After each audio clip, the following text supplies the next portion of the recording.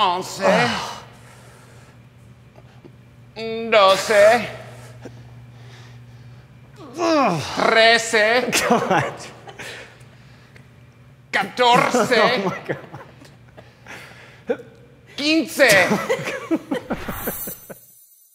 Welcome back to 100 Days. So it was day 39, and I'm not gonna lie, my tailbone hurt. Oh God.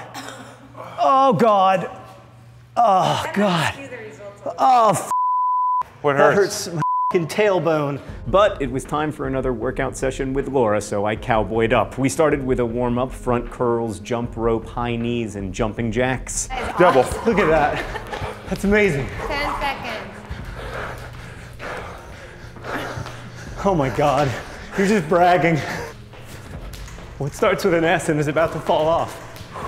My shorts. And then Laura explained what we'd be doing that day. Basically, it was all about demonstrating how you can work the same muscles in unique ways with different exercises. So rather than giving us a specific number of reps for most of these, Laura just had us go until we felt like we couldn't go anymore. We started with triceps, then moved on to biceps. 20.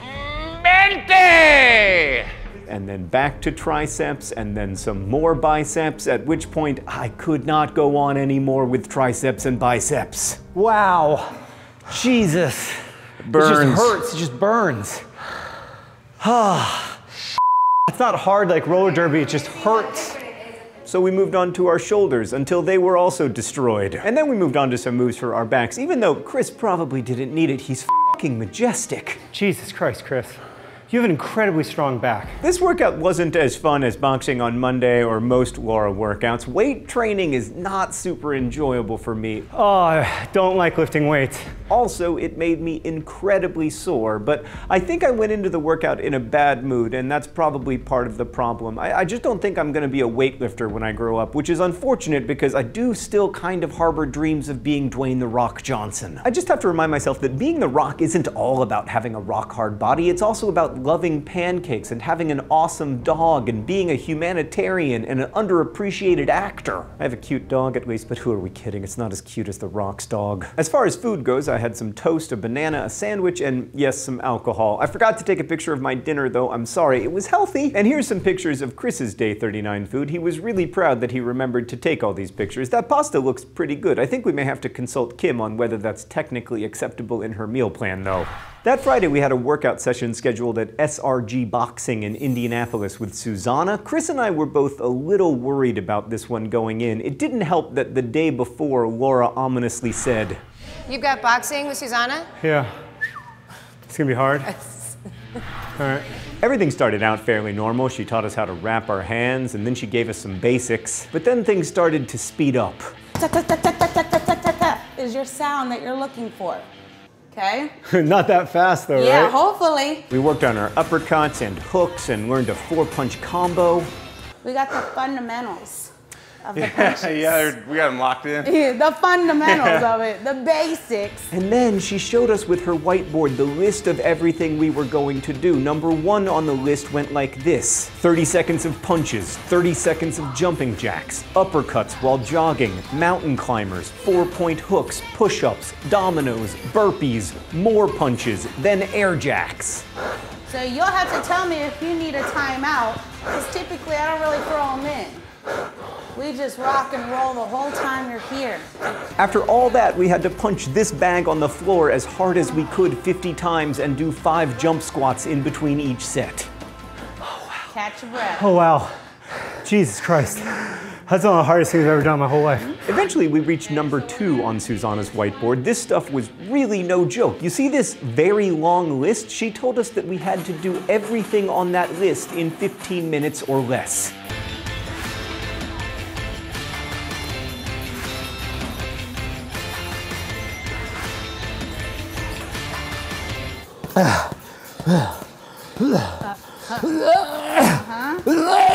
Inhale through your nose. Exhale through your mouth.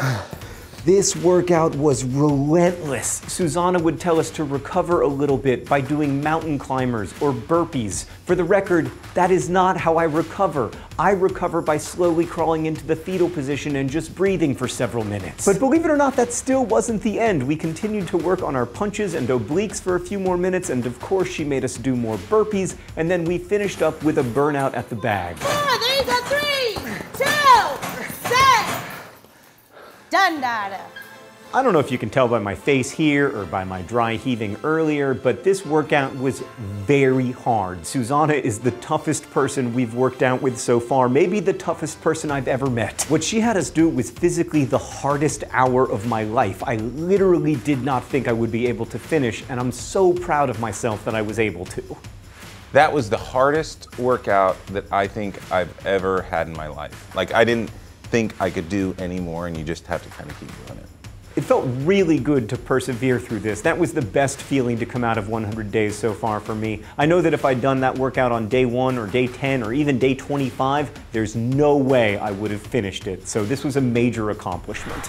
Day 41 was a self-directed exercise day. I ran for about 5 miles and I ate this avocado on toast, but didn't do a good job other than that of tracking my food. Chris went golfing in a stunning turn of events and also didn't track his food. So I think we're seeing a bit of a pattern beginning to emerge. All in all, week 6 was a pretty intense one with both the roller derby and the boxing workouts. One takeaway I had from this week is that I can get hurt and be okay. Like, there's a difference between being a little bit banged up and being injured, and in my life previously, I've never been able to really parse that difference. Like, before 100 days, if I'd had that tailbone bruise after roller skating, I would have stopped all exercise until I felt 100% better. But now I feel like I understand my body a little bit more, and I'm able to adapt my exercise to cope with my body. As a result of our meeting with Kim, I've had a much better eating week this week, but it wasn't perfect. I had a couple slices of pizza on Thursday. That said, I do think that I'm eating better. I ate a lot of healthy food this week, including some vegetables like cauliflower. I've come all the way around on cauliflower, actually. It's a top-notch food. As for meditation, I meditated 4 out of 7 days this week. 3 times it was great. The 4th time it was a little bit catastrophic. I'll get into that in a future reflections video. But for now, it's the weekend, which means some self-directed exercise and maybe even a rest day.